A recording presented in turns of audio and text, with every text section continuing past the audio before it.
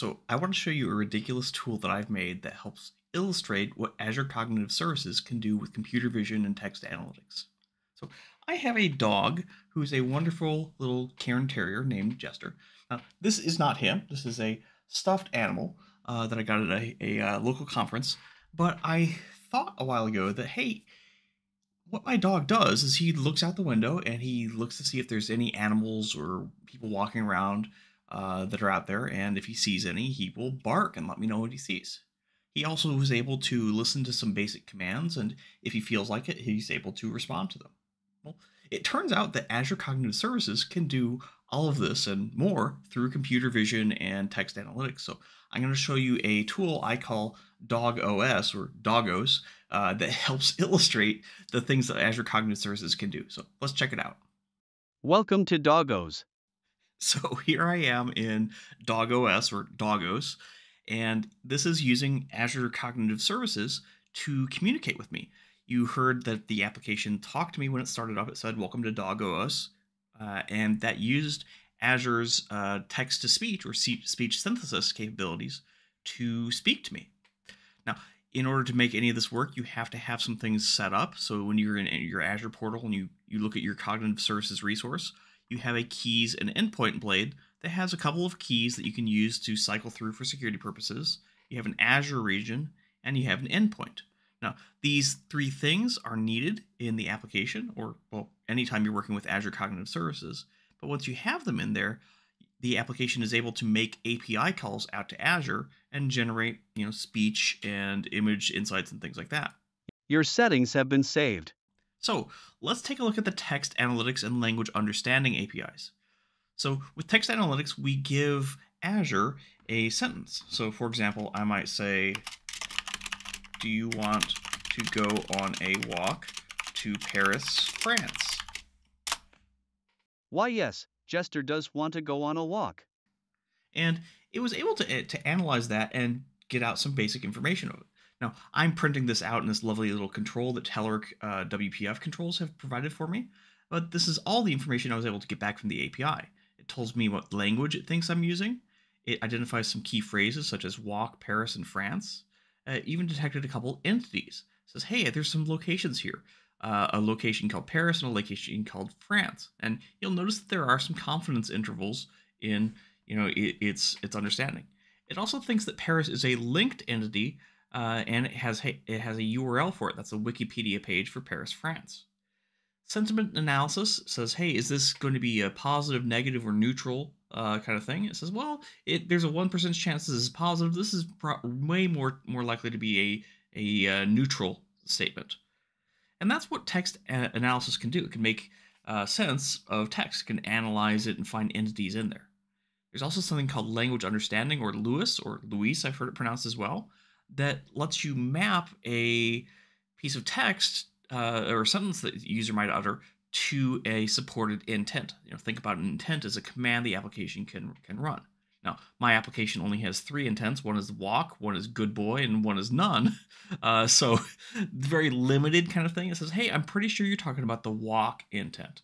Okay, but there's a 2% chance you meant this one, and a 0.5% chance it meant the none intent. And based on what intent was mapped back, my application just responds back. Now, again, it uses text-to-speech to convert any sort of a string to an audio file that is then played out for the user. Okay, but there's also speech-to-text, so I can talk to the application. Are you a good boy? Jester is a good doggo. And so you see, it was able to understand what I was saying. It says, hey, are you a good boy? And it listened to that, and it was able to send that text off. And we see this time around, it matched the good boy intent with a 94% chance. And we also see that the sentiment was much more on the good side. It's still largely neutral, but it's closer to being on the good side. All right, so that's the text analysis and language understanding capabilities. Now, I should note that language understanding is largely being replaced by something called conversational language understanding, or CLUE. They both have roughly equivalent capabilities. This application, I haven't updated it yet to use the newer CLUE, so it's on the older language understanding, but they're both roughly equivalent. Now, the vision APIs are pretty cool. So here, I can start my webcam,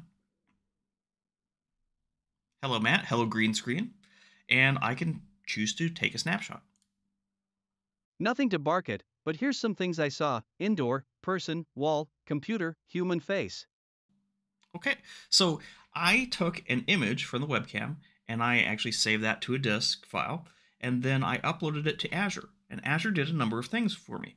It generated a smart thumbnail for it. So see how the full image is a little wider. It said, hey, this is the most interesting area of your image. I'm going to crop to it. Okay. It was able to detect if there was any adult gore or racy content in there.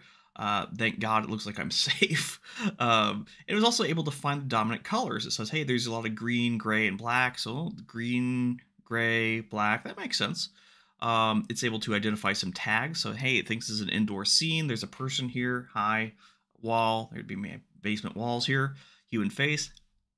Clothing, man, computer, and glasses. So that's pretty cool. Categories, there's about, what, 58 or so categories that can be in an Azure image. So this gives me kind of a taxonomy of what's in my image. I haven't found categories to be incredibly useful. But a person wearing glasses, that's a computer image description of this. This is one of the weaker ones. I've seen some really good ones. That's not the best one, but it is accurate. But this one here, object detection.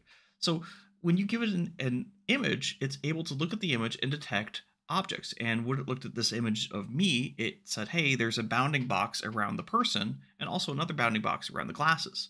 And it gives me rectangles for those things with names there. And so very, very tiny, but that does say person, and that does say sunglasses in this case. So we see these little bounding boxes there. Now, and the last thing here we see is nothing to bark at, but here's some things I saw in the image. I'm just listing off some of the things that were in that image. But let's make our image a little bit more fun. A little stuffed dog and one of my dog's toys. And we're going to take another snapshot here. We're going to see what it does. I saw a toy, bark, bark, bark. So we see it was able to find a couple more objects in that particular image, and I had my application logic coded so that if it sees anything resembling, let's say, a rabbit or a plush or a stuffed toy, it would say, hey, I saw a toy or I saw a blank, bark, bark, bark, bark, bark. So very ridiculous application, but this hopefully gives you a taste of what we can do with Azure Cognitive Services. With computer vision, we can make sense of any image. With text analytics and language understanding or conversational language understanding, we're able to make a lot more sense of chat and just raw text. It doesn't have to be a sentence. It could be an entire chapter of a book or something larger. So there's some really incredible things we can do with this. We can get a lot more insights from our applications, and you can take these capabilities in Azure Cognitive Services and just really expand an existing application with more and more functionality. Now, this video doesn't cover code as we were seeing here, but if you go out to accessibleai.com, you're going to find my, that's accessibleai.dev. You're going to find a lot more things from me. So if we go over here, I have a whole bunch of stuff around, let's see, Azure Cognitive Services. I've got code and tips around most things in Azure Cognitive Services. So check that out. I'll have the link to this in the description as well. And happy coding. I hope you enjoy whatever you're building, and have fun automating your dog or whatever else you're going to do with this stuff.